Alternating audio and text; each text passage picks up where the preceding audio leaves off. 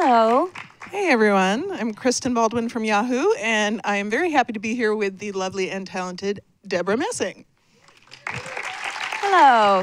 So happy to be here. So let's start sort of at the advent of this reboot. You played Grace Adler for 8 seasons. It was a huge success, and it was a huge part of your career. But then years and years later, what was your first reaction when NBC approached you about possibly bringing the show back? I was stunned, obviously. I mean, it was 11 years later. This year, after January, it will be 20 years since we shot the pilot. So that's just kind of, just to wrap your head around that. You know, we had come together to do this little election video for Hillary Clinton. And when we came together, we all thought, oh my God, what a miracle. We get to play with each other one last time, 11 years later. And little did we know that, you know, the YouTube video would get 7 million views. And then, of course, NBC was like, wait a second. Maybe we should bring them back. And, you know, so we had heard murmurings of, oh my God, wouldn't that be amazing? Would that be amazing? And we're all like, we can't do that. We can't do that. So when they came to us, we all sat down and we're like, this is really happening. What do we think? And the commitment and the intention was to do 10 episodes and to do, just like Gilmore Girls, like to do a one-time special 10 episodes. And so we all wrapped our minds around that, and that felt right. And then we sat and did our very first table read in front of all the writers and the network, and we were all laughing so hard that night, the president of the network picked it up for more episodes and next year. And thank you, but we were completely freaked out. We were like, we haven't even acted together. Like, in 11 years, all we did was read it out loud. Are you sure? Are we sure? Can we really, you know, shouldn't we wait and see? It's all right, it's all right.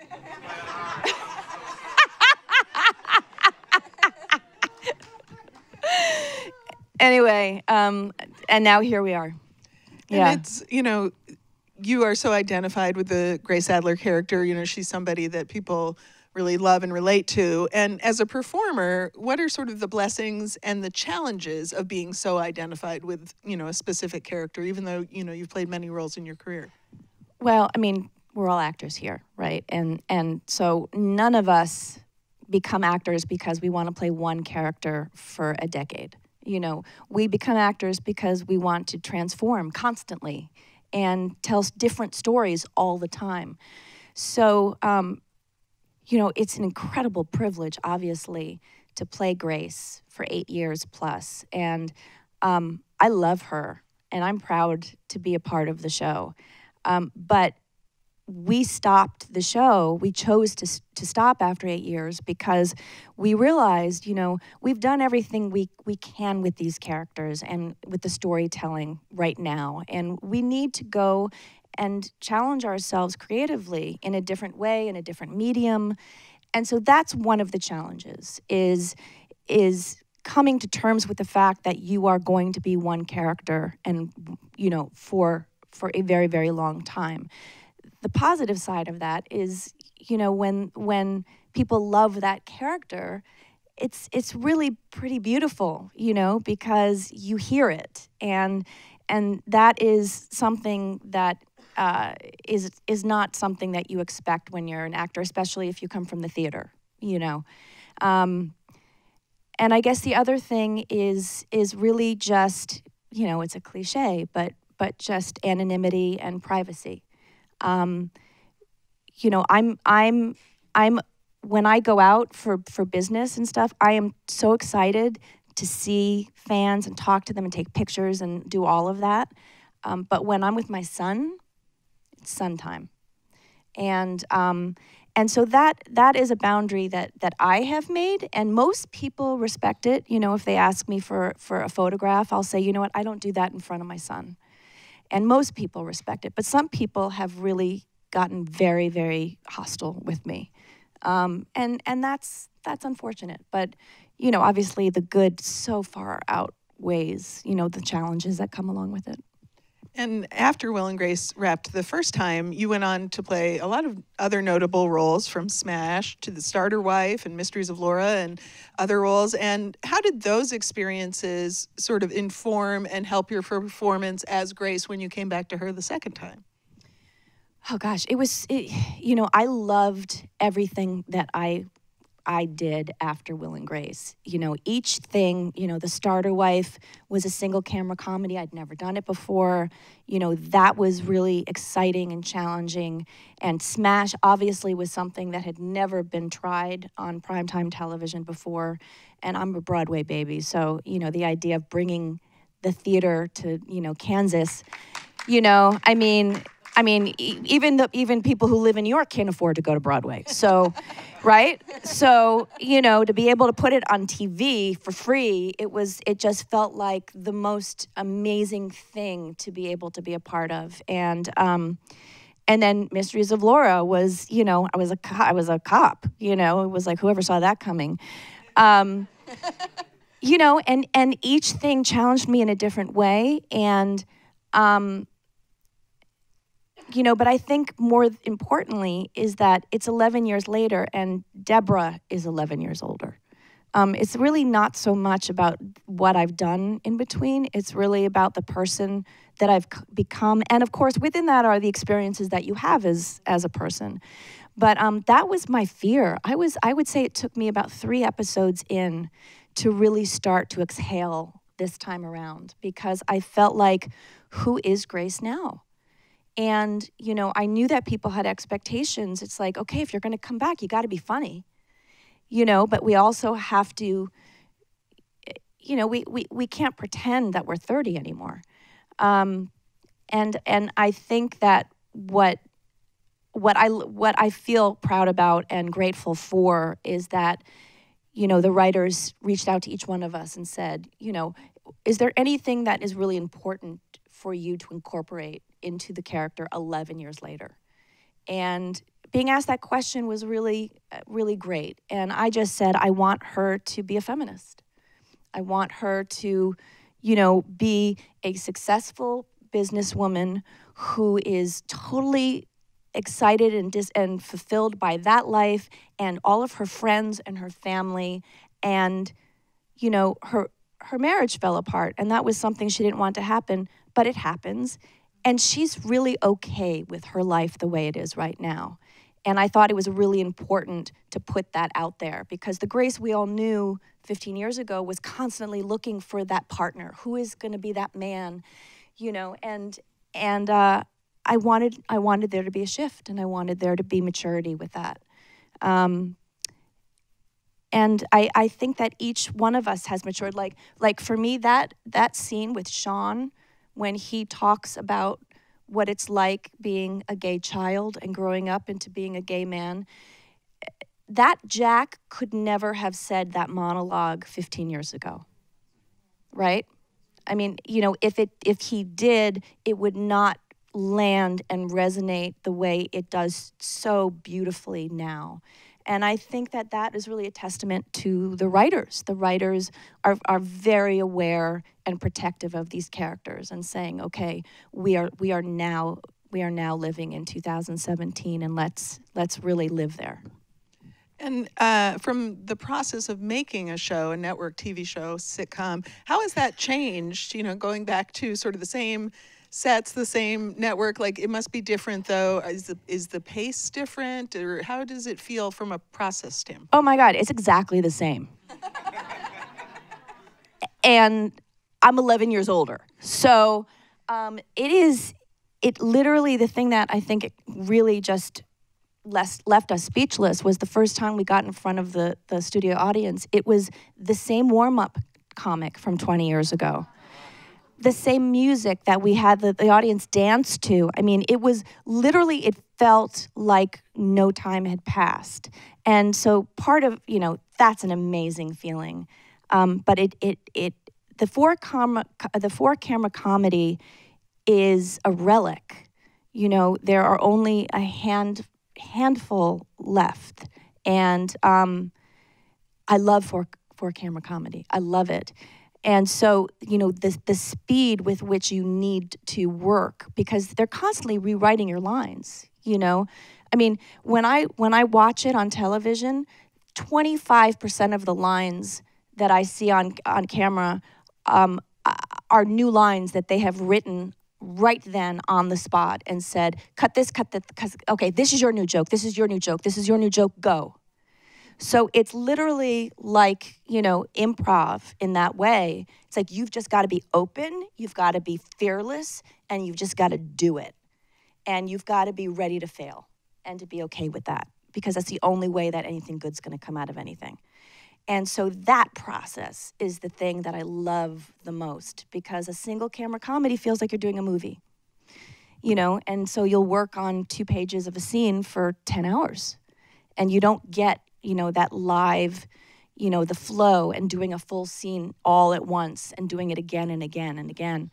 But the one difference is now, which we never did before, but apparently now it is the thing to pre-tape, a scene or 2 the day before you go in front of an audience. And we're all like, what are you talking about? This is live theater. We do this. I mean, that's why we're doing this, right? We're doing it so that we can do it in front of an audience. And, now I understand the theory behind it, because there are some scenes where there's like a blue screen behind it.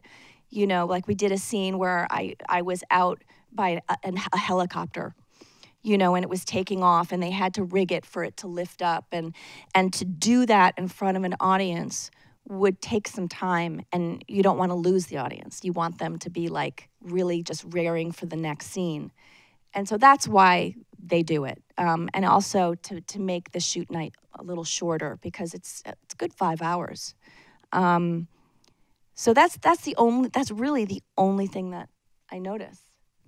And the live studio audience, how is that coming back to it after being on, doing dramas for so many years? Heaven. I mean, I started in theater. It's my first love. There is nothing to me as electric or exciting or as illuminating as the dialogue that you have, the silent dialogue that you have with an audience when you're performing live. Because you all know, you know when a joke lands.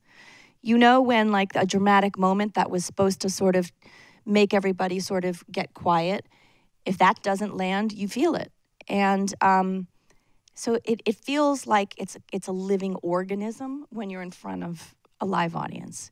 And the way I describe it is that theater is an actor's medium, TV is a writer's medium, and film is a director's medium.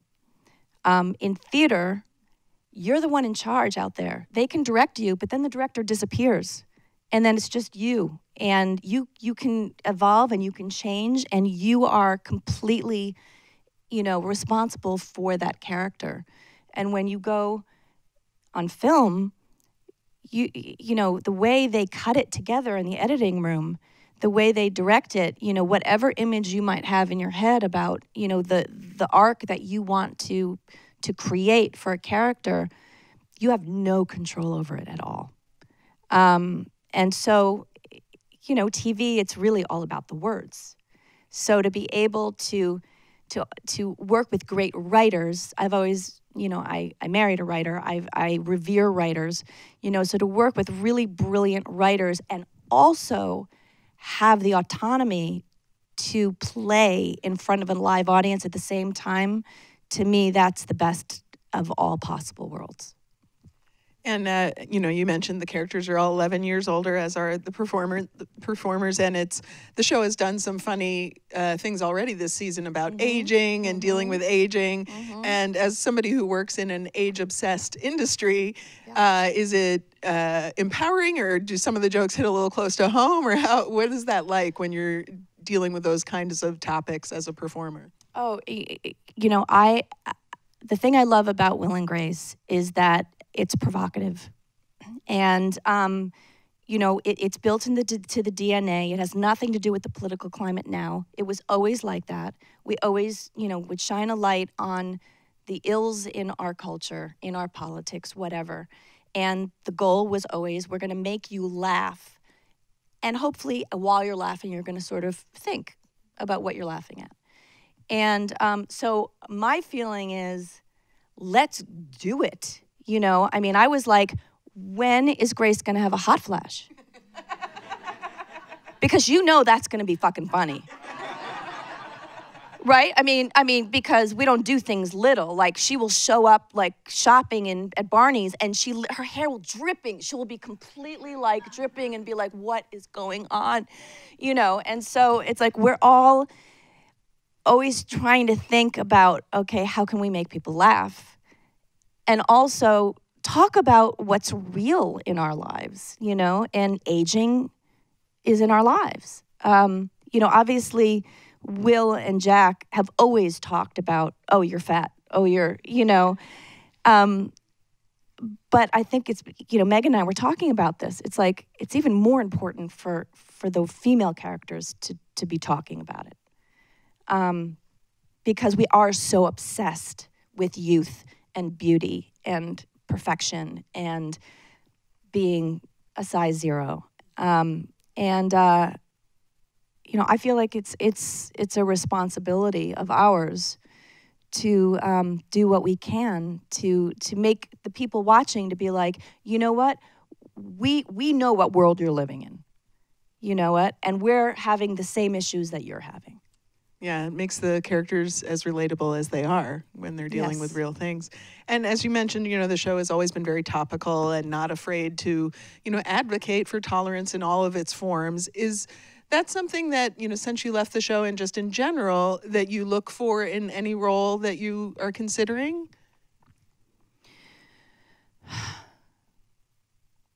You know, I have to say that, you know, it's a big driving force of my life. You know, social justice, advocacy. It's something that I call my soul food. It's something that makes me feel like I'm part of humanity. And, you know, when the four of us sat down together and talked about coming back, you know, to be honest, we were like, okay, we have a legacy. You know, we planned at season 6 to end at season 8 so that they had just enough time to, like, wrap it up in a way that we can sort of protect it and be proud of it, and it wouldn't just sort of whimper off and be like, oh, is that still on, you know? And it was like, all right, why are we coming back? We can't just come back just because we want to do it again. There has to be a reason. You know, we have to have something to say, and we all have to be on the same page that we are doing this for a reason. And, you know, we decided collectively that, you know, the massive changes that are happening in our world, in our culture, are so scary that it feels more important than ever to come and to have characters that have the dialogues that are tough conversations to have. I wouldn't say that when I'm picking characters that I'm looking for characters that are, you know, particularly are advocates, but, you know, then again, when I read The Mysteries of Laura, the thing that I liked about it was how messy she was. You know, I loved that she was the best of the best in her field, that she was a badass, and she was brilliant, but that, you know, you know, she's doing the best she can at home, and she's a single mom, and she's got twins that are like monsters, you know, and it's not like, oh, everything is perfect, or she's only a cop. You know, it was like, no, nowadays, every woman I know who is a mother is a working mother.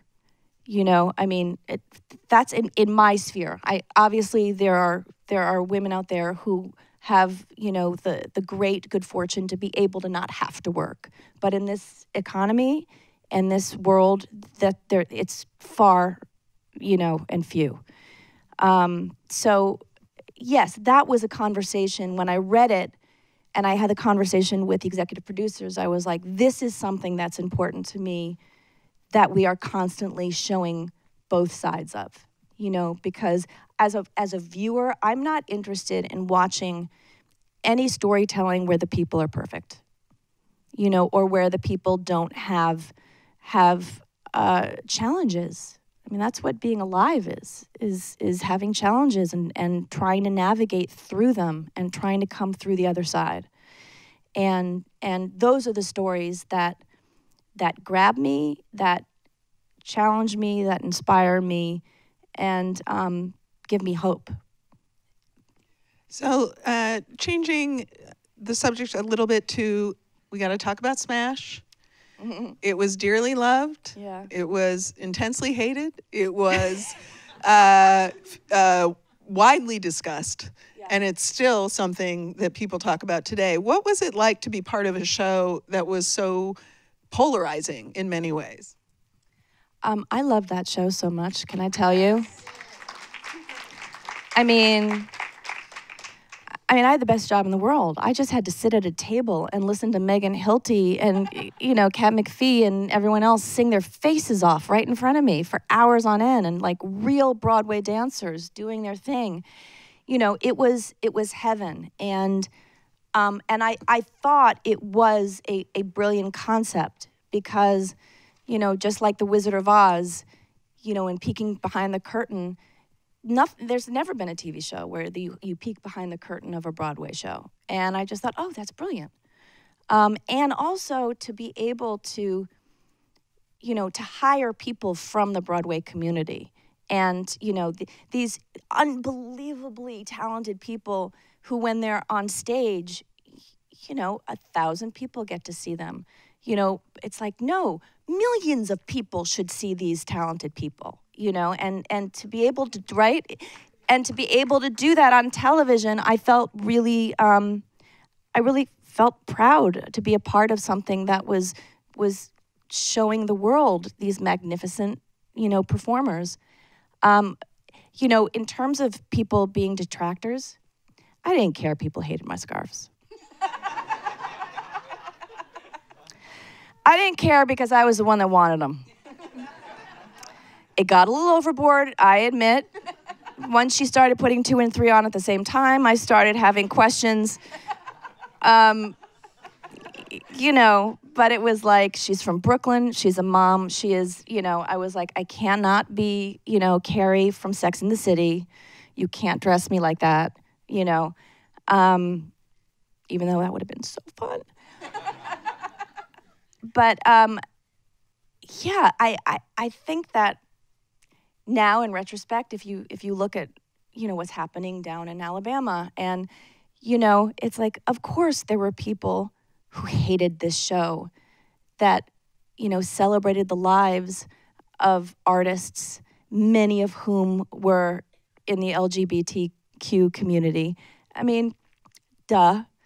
When we started, we were like, okay, this is going to be interesting. This is going to be a challenge. Can we create characters that are so beloved that people all over the country will watch? And that was the goal when we started Will and Grace. We were like, all right, we're either going to be on for 2 episodes and that's it, or we're going to figure out this solution, this math problem, and we'll be okay. And we weren't able to figure it out with Smash. We had really great fan bases in urban centers.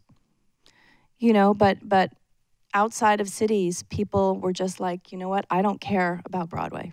I don't care about that privileged place, New York City.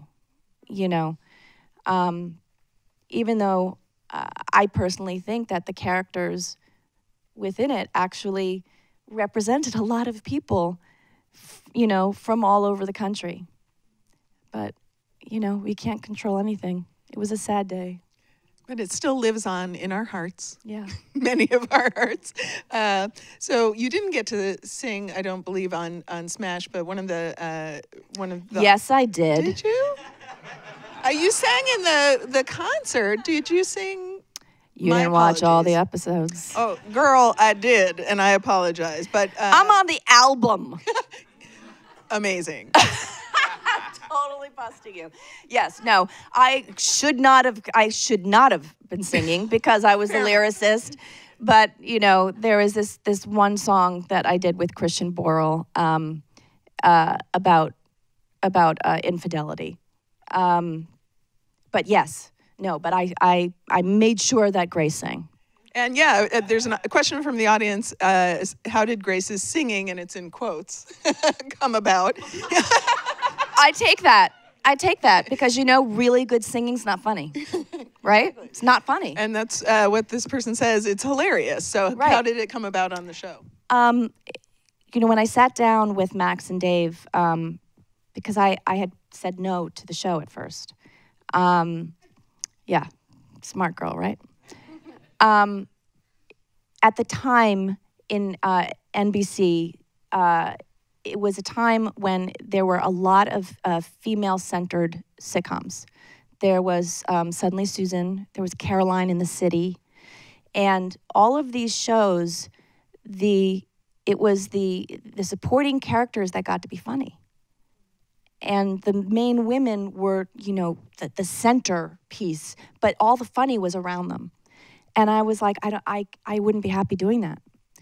And so when they came over with a bottle of vodka to try and convince me to do the show, we talked about it, and I said, the way that I can service this show is I can bring physical comedy to it.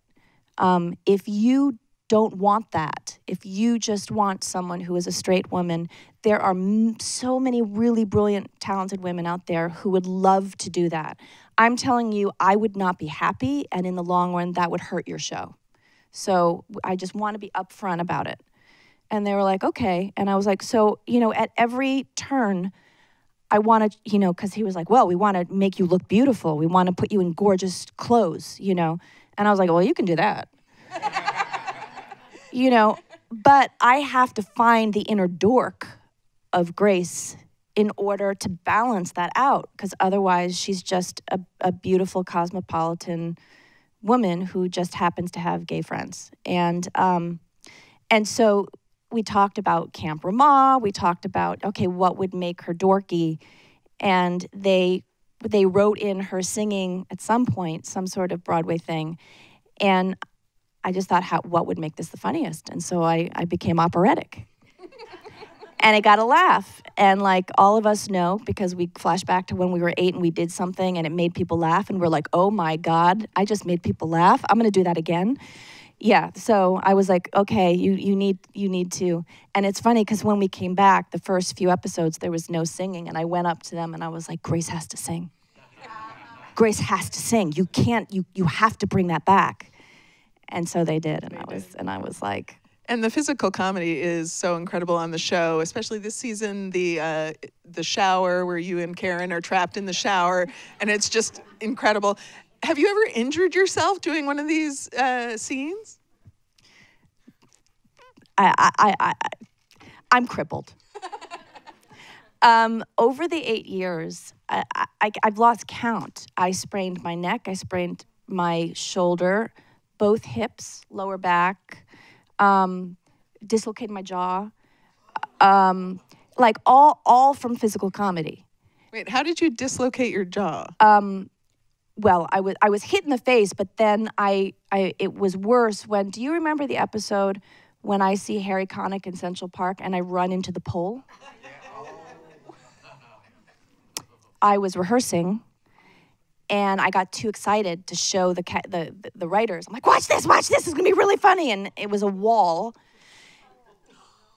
And my face hit the wall before my hands. Like the timing of it did not work out.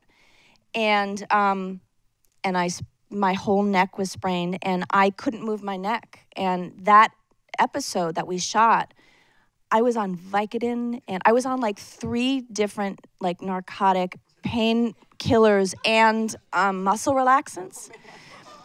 So I don't remember that episode at all. But without that, I couldn't move my head.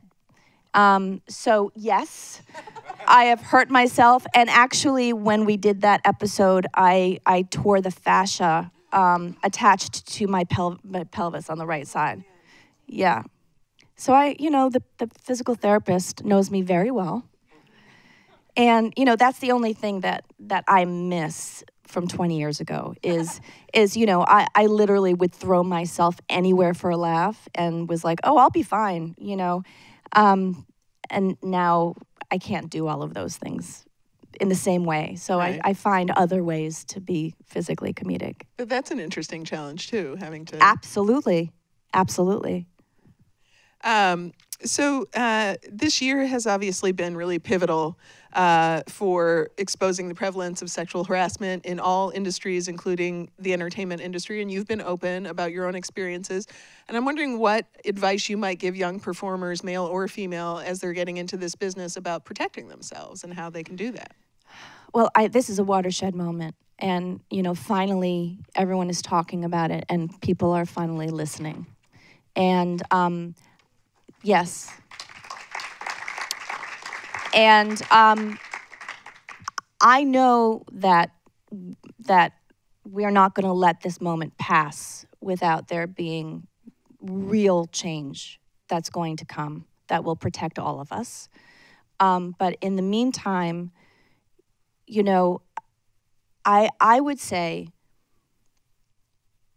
have a clear idea before you walk into a work environment of what proper behavior is and what the lines, what constitutes crossing a line. It could be someone just calling you sweetie. A friend of mine at this point has been through so much that when she walks through the airport and she's doing her thing and the guy's like, sweetie, hey, sweetie, pretty dress. Hi, sweetie. And, she'll be like, I'm not your sweetie, I'm a client. And that's her, but she now knows the things that she will not tolerate anymore. There are other people who are like, I'm a hugger. So I want to be able to be, to hug my castmates and whomever, that's fine too. But if there's ever anything that just literally in your body feels uncomfortable, note it, write it down, and say something. And it doesn't have to be hostile. It doesn't have to be something that is going to make you feel like I'm going to lose my job. We have to be able to say things like, I adore you, I love working with you, but when you do that, it makes me uncomfortable. So can you please just not do something like that for me? I'd love it. Thanks. And it's over. And if it's continuing and things aren't happening, you just keep going up the ladder. For too long, if you said something, it was ignored. But I think now we're in a place where if you say anything, businesses are realizing that there is going to be a hit to their bottom line if they don't listen. So I think, this is the best of times for us now. Yeah, that's great advice. Thank you. We were watching the end of the episode and I could hear you laughing, at your castmates. Everyone on the show is so funny. Do you have tricks for not cracking up in a scene when you're not supposed to laugh? No. That's the other great thing about live taping, is you can go back. We try really, really hard to stay focused on, all the things we learn in acting class. What do I want? What am I going for? What do I need right now? But when Sean is like lifting up his shirt and showing, and doing things with his nipple, it's a little hard not to laugh. Yeah, I have nothing. I got it. So you just do it and move on. You do it, you hold on tight, and what we've learned over the years is that, if we're in a comic moment and it's really hitting and we feel it's like the musicality of the comedy is on track and all of a sudden we both start to like break, we will hold. And, even if it means one of us has to like laugh for 20 seconds and then like get it back together again and then get back in and continue. Like that's the best way to do it for the editors, because you don't want to throw away something that is so beautiful except for this little break, And finally, what would you say is the best advice you've ever gotten about acting? Study. Are you still do you still study with a teacher? No. Not right now.